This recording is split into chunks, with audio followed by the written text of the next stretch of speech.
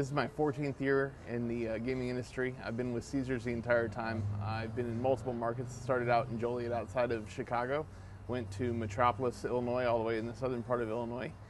Went to Atlantic City and spent time at each of our 4 properties there, and then went down to Bossier City, Louisiana, and spent time at Horseshoe and Harrah's there, and now I'm in Baltimore. From a personal point of view, getting back to the East Coast, it's exciting for me to get back to this part of the country where I've got family. And from a professional point of view, getting to open up this amazing facility in this great city is going to be a lot of fun.